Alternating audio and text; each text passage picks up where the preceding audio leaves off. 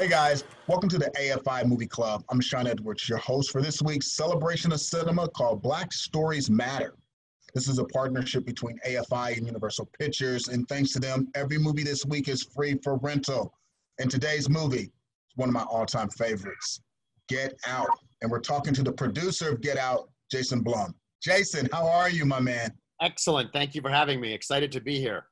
No, I'm glad you could join. Hey, before we get started, I have to tell you this because it happens so seldomly. Get Out is one of the few movies I've actually watched during my professional career where I got a chance to see it and didn't know a single solitary thing about it. Ooh, were you at Sundance? I was sitting at work. I got a call from Jeff Gear at Universal, and he's like, hey, man, I got a movie you really have to see. Because sometimes they hit you up and they show you movies so you can give them advanced feedback. So he's like, I got a movie I want you to see. I'm like, sure, let's do it. So he set me up at an AMC like at 9 in the morning. Because you got to watch it before the multiplexes open up for the real people to watch movies. I'm sitting in a 250-seat house. I know nothing is about to happen. And on comes Get Out. And my life has never been the same. That's awesome. I didn't know what to expect. I'm in this completely dark auditorium, and I'm watching this movie, and I'm like, okay, Jeff, payback is real. But no, it was one of the greatest experiences of my professional film criticism career. So thank you for that. Thank you for joining us here at AFI. I can't wait to jump into this. So my first question for you, Jason, is what does make horror so special and what makes it so relevant? What makes it special is, I think, especially here, on a Zoom, it's like one of the few, there are less and less collective experiences. Of course, not right now, but they'll be back. And I think the feeling we all get of being scared together in a big, in a big dark room. Now, you didn't happen to have any friends when you were there. You saw it by yourself. No. It would have been better with an audience. But I went back and watched it for audience. Oh, nice. Yes. But I think that feeling is just it's a feeling that we kind of need and crave as human beings. And I think what makes it, one of the things that make it relevant, and one of the amazing things that Jordan did with Get Out, and he I wouldn't say he started a trend, but he reignited interest in the horror movie as a delivery system for a social message. That's been going on a long time. John Carpenter did it. People have done it throughout the history of cinema, but no one thought about it for a while. And Jordan did it as well, or better than anybody else. And he put a movie, about race into the shell of horror. And so it was so fun and so compelling and so interesting, and also had a message. And that was an amazing thing that he was able to do. Do you find that being African American has more advantage or disadvantage in the modern world? Whoa. It's a tough one. Yeah, I don't know, man. Hey. Yo, my man. They were asking me about the African-American experience. Maybe you could take this one. Oh. Well, I find that the African-American experience for me has been, for the most part, very good. Although, I find it difficult to go into detail as I haven't had much a desire to leave the house in a while. We've become such homebodies. Yes, but even when you go into the city, I've just had no interest. The chores have become my sanctuary.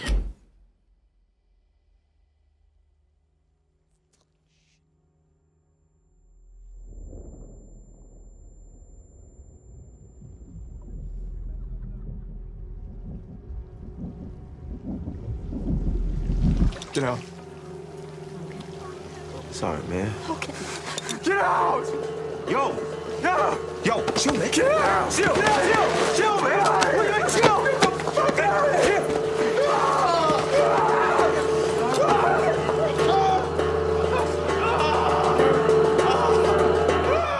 Why is the horror genre still so underappreciated? Because like in the last 5 years, you legitimately have had like a few performances that definitely deserve some like Oscar consideration.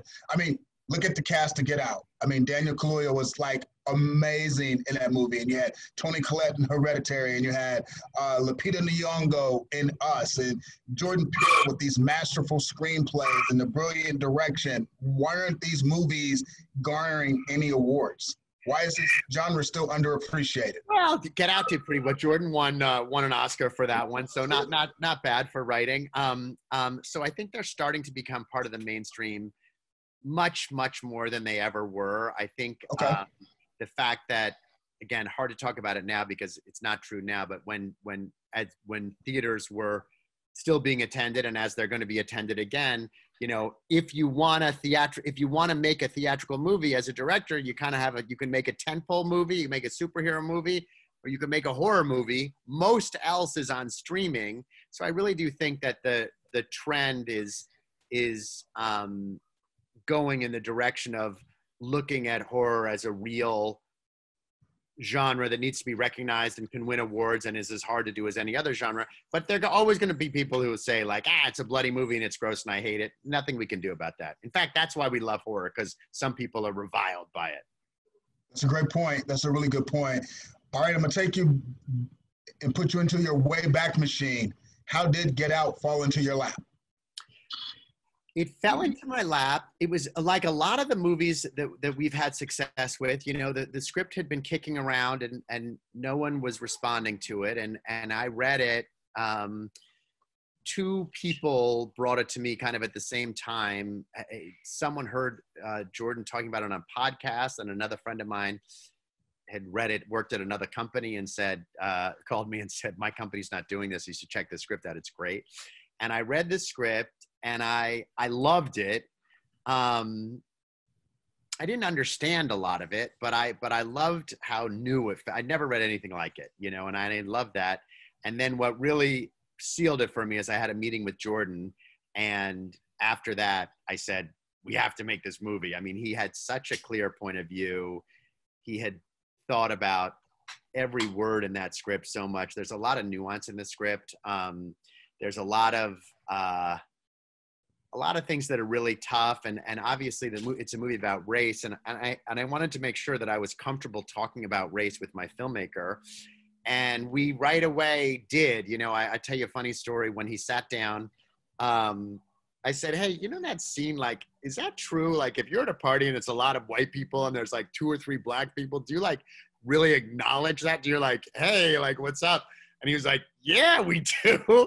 And yes. And I remember, you know, that just was struck by that. Of course, I'm not in the opposite situation. So like a dumb white guy, you know, it wouldn't occur to me, or very rarely in the opposite situation. And we had a lot of conversations about race that were very open and easy for me to have, and easy for me to listen to. I can't, you know, I can't understand a lot of it, but I can hear it and I can talk about it. And I need to have a partner who was comfortable doing that with me. And I really found that in Jordan. Did your conversations sort of change over time as you continue to discuss the film during this progression?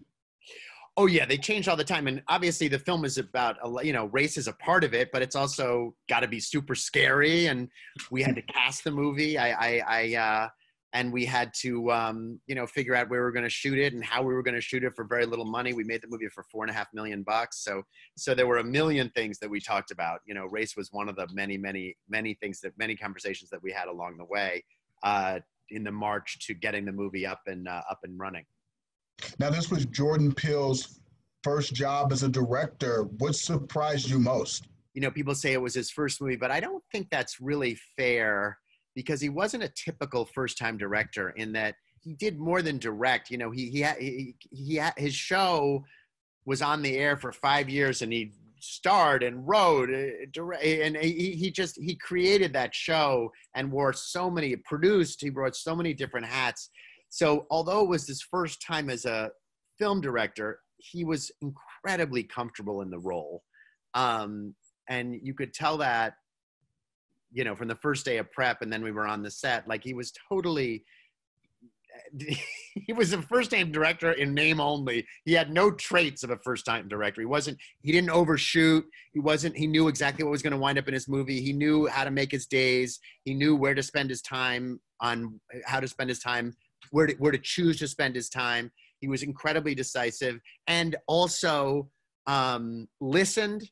You know, none of those things are first-time director traits of a first-time director. So he was a first-time director, but really a name only.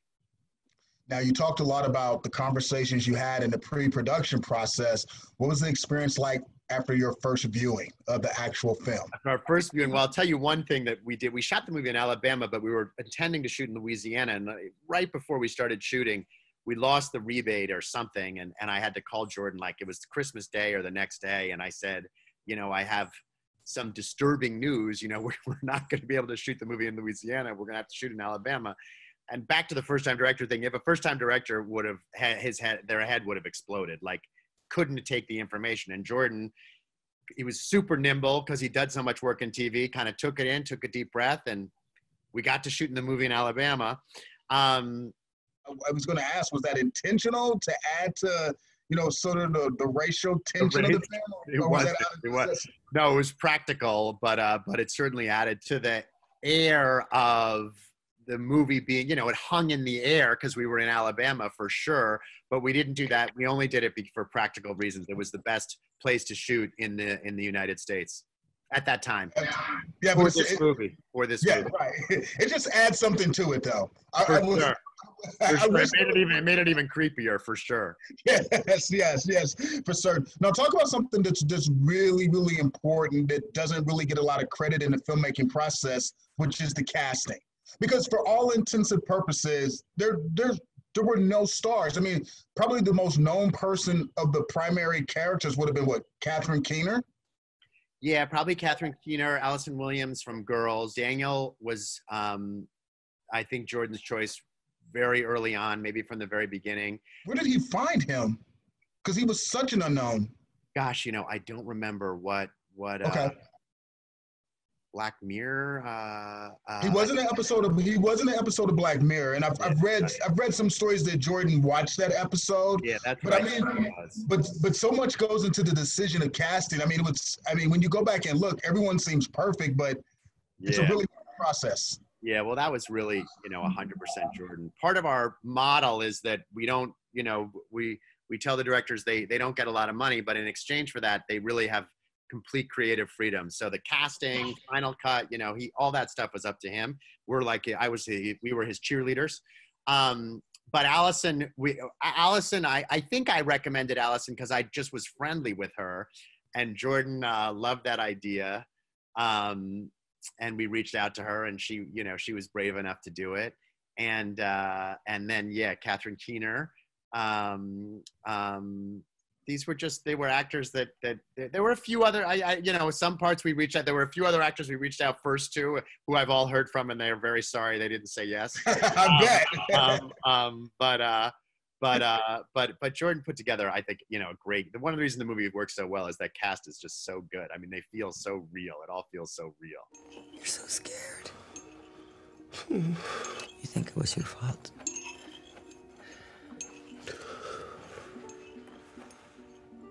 How do you feel now? I can't move. You can't move. Why can't I move? You're paralyzed. Just like that day when you did nothing. You did nothing.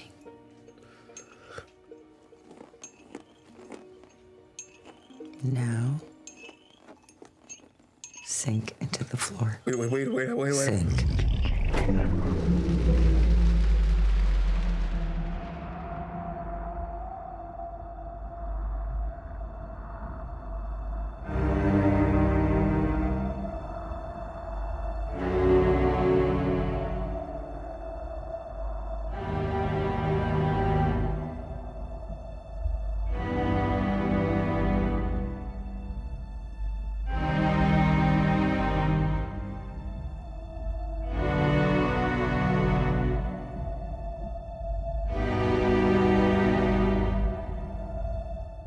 here at AFI, it's all about collaborating. So we're going to bring on an AFI producing fellow who actually has a question for you. And she also has some history with your company as well. So I think it's only fitting that we bring on Rachel Weitz to ask her question. Oh, good. Hey, Rachel, what's up? Hi. Hi, Jason. Good to see you. How are you? Is that your house that you're in right there? It's my parents' house. Oh, it's definitely not my house. It would be a good horror movie scene right there. That looks right. sick. Yeah, I staged it. That bookshelf looks like there's a secret door behind that bookshelf. There actually is. Oh, it's a closet. I know. There's a reason. I come from horror teams. What can I say? I know my secret doors. You do. You certainly do. No one's clocked that before. So I have a couple questions, but I don't want to steal Shawn's thunder on the ending. So I'm gonna ask my alternate question. No, Rachel, we'll do that one together because that's a big deal. We have to do it. It is a big deal. We'll do it together. Okay. I'll start then, I guess. So I wanted to ask about the ending of the film because my understanding is that it was different. That Chris, the protagonist, actually got arrested at the end in the original ending. And that it changed. And I wanted to hear how that process came about and what made you decide to change it. And given that Jordan had final cut, what that process was like talking to Jordan about it. Yeah, well, we screened the movie. I screened the movie, I guess, alone first, and then we screened it we did a test screening of the movie. And, I just felt like the air came out of the room. That Daniel's performance, he's so likable in the movie, and he's so you're just on his side. You're just rooting for him in such a profound way. And when the movie ended, I tend to be very direct, and I just said, Jordan, you can't end the movie like this. I think I waited till we weren't in front of the audience. I said, you can't. I said, you're betraying the audience. Like you've got us all on this ride, which is so hard to do. If you pitch that movie to someone, which is why no one made it, everyone would say, that's ridiculous. Like, you can't make a movie about that anyone's going to believe. And Jordan did it. And I said, you succeeded too well. Like, you did your job too well, because you can't put Daniel in jail after this. And he looked at me, and made a funny face, Jordan. And I pitched some horrible idea of what the end of the movie would be. And then Jordan went away for a couple days and wrote what is the end of the movie, which was a million times better of a version than the version that I had said to him. And he liked it, and we liked it. And it was, and that's the movie. That's the ending on the movie. And it goes to show, it really illustrates for me that when you give up creative control, that doesn't mean that the directors are more likely to listen to you, because ultimately, if Jordan had said, hey, you know what, I heard it, I shot this other end, I like my end, we would have had to have gone with that. And the fact that he was willing to collaborate in the way that he did with Final Cut really, I feel like, shows that we have a system that in some cases works pretty well. To piggyback on Rachel's question, though, was there ever a conversation about whether or not to provide the alternate ending when it was released for home entertainment, or just keep it a secret and for no one ever to see? Yeah, oh yeah. Well, that was all up to Jordan. We wanted to put it on there, and we asked him if he was willing to do it, and he was generous enough to say okay. So yeah, it was up to him, and he decided it was okay, so we did it.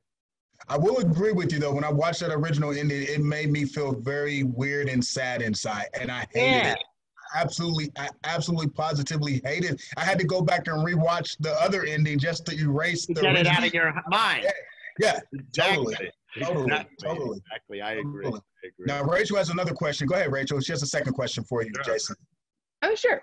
So you were talking about choosing Jordan and picking up the project, even though I've been bouncing around Hollywood a bit. And, hindsight 2020, it was a great choice. But what made you decide to take that chance? Jordan was known for comedy, not for horror. He hadn't directed before. What was that decision like for you? In TV, we work with a lot of young, up-and-coming, new first-time directors. A lot. Tons and tons. In features, we do much less so, for reasons that are probably too long for this particular Zoom to get into. But Jordan, like I said, he was a first-time director in name only. He really wasn't a first-time director in any other way. He had no kind of traits of a first-time director at all. I don't look, when we choose actors or directors or even writers, I'm not interested if they've done horror before. I'm interested if I admire their work. If I think they're great artists, the horror part I can help with. I'm not an artist. I can't make a great, compelling story that you want to see. But if you make a great, compelling story, it has dark themes, I could definitely help make it scary. And so the drama in the script was so good that I really wasn't worried about. And also, by the way, I wasn't worried about it it turns out, Jordan is a horror genius, so he didn't need my help. Right. Scary either, turned out. But Jordan in particular, a lot of the filmmakers we work with, or like when we put Ethan in Sinister, he's like, I hate horror movies, but I'll do it because we're friends. Jordan loves horror. Yeah. And he wanted to make it scary. A lot of our directors say they don't love it or they don't know it or whatever, but Jordan really is a huge, huge horror fan. So I was protected kind of on all bases. All right, well, thanks a lot, Rachel. Fantastic questions. Thanks for joining the conversation. Hey, before we get out of here, Jason, I want to find out from you, now that you've had some time to think about it, there have been a lot of debates and theories about the sunken place. What does the sunken place mean to you? I think the sunken place for me is a place of powerlessness, a place where you feel, your life has no impact and there's nothing you can do to get traction, which I think is just about the worst place one could ever be. Wow. Great answer. Great answer. Now, of course, you're responsible for bringing Get Out to life, and you also produce BLACKKKLANSMAN, directed by Spike Lee, which ironically also won an Academy Award for writing because it won for Best Adapted Screenplay. That's right. Why do Black stories matter to you? Black stories matter to me because they reflect our audience, most importantly. And I think the audience, whether they're Black, white, Latino, men, women, they want to see stories about characters that they can identify with, not exclusively, but they want to at least see some that are about them. And I think, certainly until pretty recently, the storytelling didn't reflect our audience is a minority white and a minority male also. It's 55% female, 45% male. So when we look for our movies and our stories to tell, we try and find stories that reflect the experience of our audience. Well, thank you.